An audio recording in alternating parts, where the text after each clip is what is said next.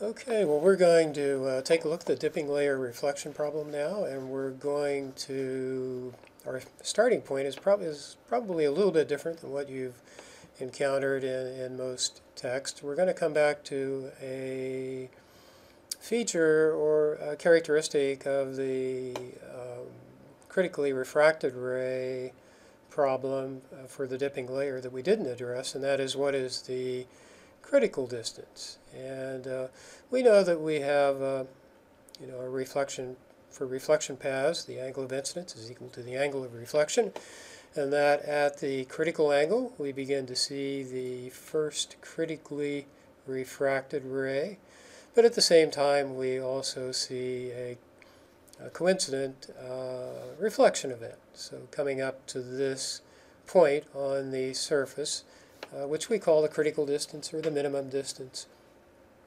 for the arrival location, source receiver location of the first recorded critically refracted ray.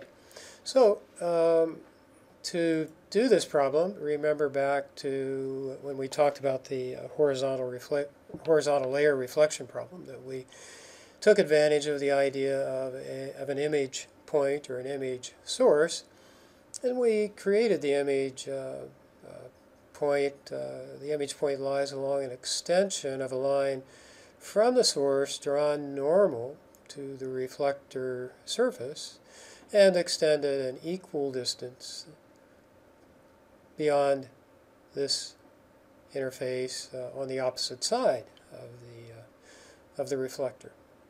So we're going to make use of this image point idea again, dealing with the reflection problem from the dipping layer. So take a moment. If you have a text handy, you may want to review the approach to the solution of the horizontal layer reflection problem.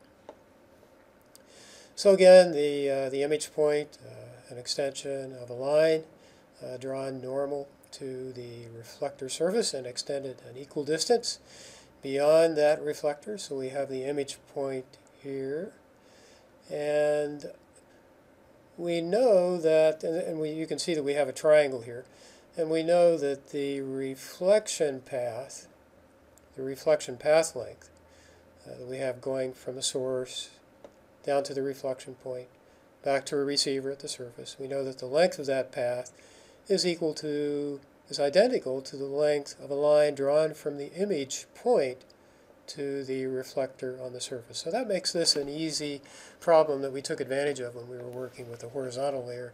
We want to figure out what the path length is, what the travel time is. We take advantage of the image point. That simplifies the math a little bit for us. Made it a little bit easier problem to solve. Now we can see that we don't have a right triangle. We have this side again is h, so that the length of this side here is 2h. So we know the length of this side. We don't know the length of the travel path. We don't know x critical. So we do know that this is theta critical, and that this must be theta critical. And if we assume that we know what the dip is and what theta critical is and what h is, how are you going to determine x crit, the critical distance? Well, just taking a look at this triangle here, we could come back and use the law of the sines. We know, for example, looking at this triangle here, that the ratio of A over the sine of this angle is equal to the ratio of B over the sine of this angle, and so on. So can we use that to solve this problem? Well, let's take a look at it. We've just repeated that sine law over here. We've got this side of the triangle. We know what theta critical is, so we know what this angle is.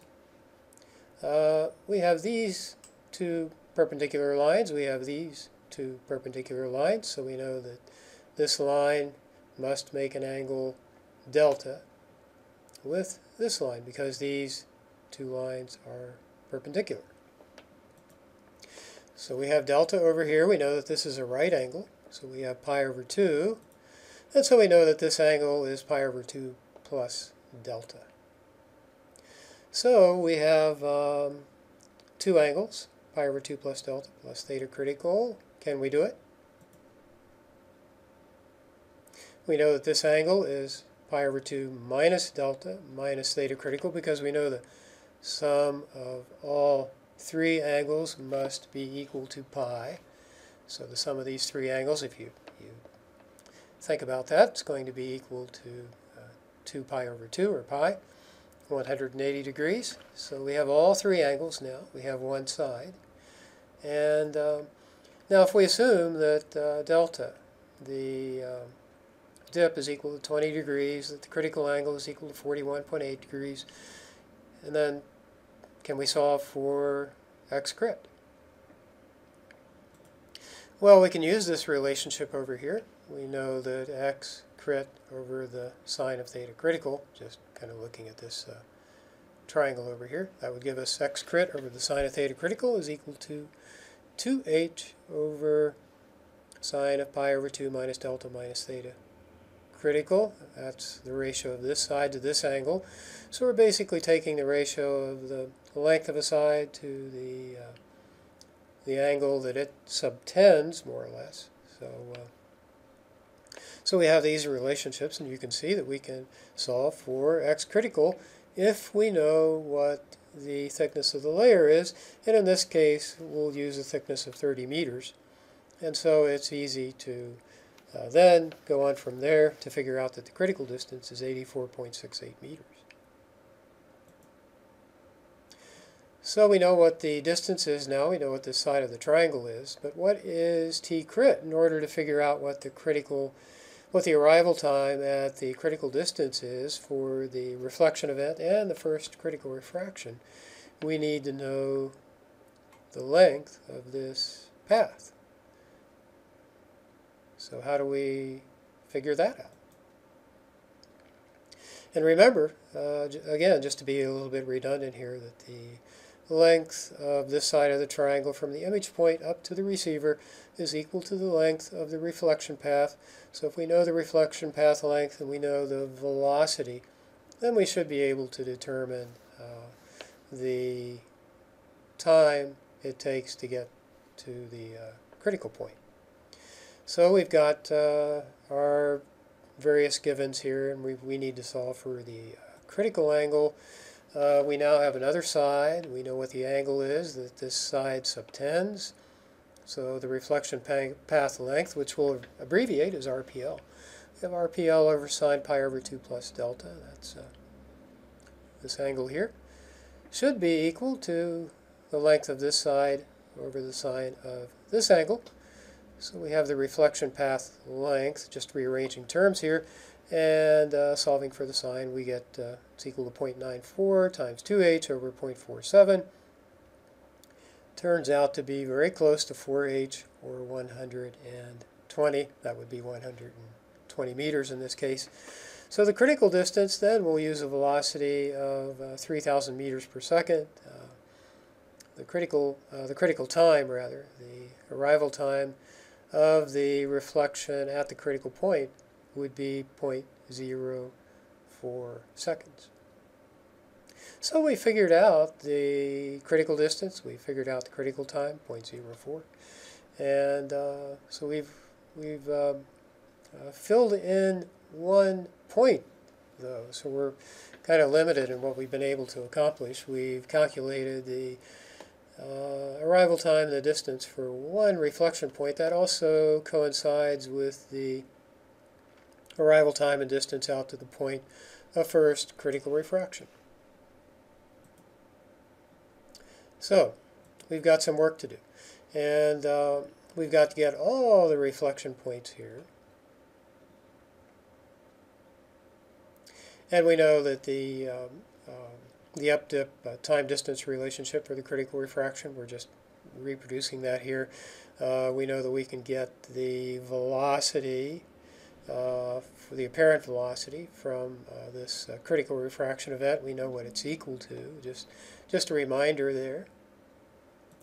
We can also get V1, And this is just a reminder because we know that we have to actually do reversed profiling. We have to shoot both in the forward and the reverse direction in order to get the V2, but in this particular case we only need the V1. We can get the V1 from our direct arrival. So we need reflection times in general. How are we going to go about it? We saw for one reflection point. Doesn't work well in general, does it? We've used the law of sines to help us solve that problem. That was a fairly specific problem because we knew what theta critical was. And we were kind of left with doing what, and I'll use this nomenclature, which you've probably heard before, doing the forward problem. So if we can understand what the forward result is, in other words, what the reflection event should look like, then we should be able to figure out how to extract some information from those observations. And we usually have shot data, and we work backwards. And that process is referred to as doing the inverse problem. So for the next time, we've just kind of set things up, and been kind of a little tease there, going over some basic ideas. But for the next time, consider how you would approach the general problem of determining reflection travel time as a function of source-receiver offset distance x. So in other words, solve the forward problem, and then we'll talk about the inverse problem, how we can take a data set where we don't really know what the dip is, we don't know what the thickness of the layer is, and work backward to that information. But in order to do that, we need to be able to solve the forward problem first and figure out what the reflection event should look like from a dipping layer. So thanks again for joining us, and we'll see you next time.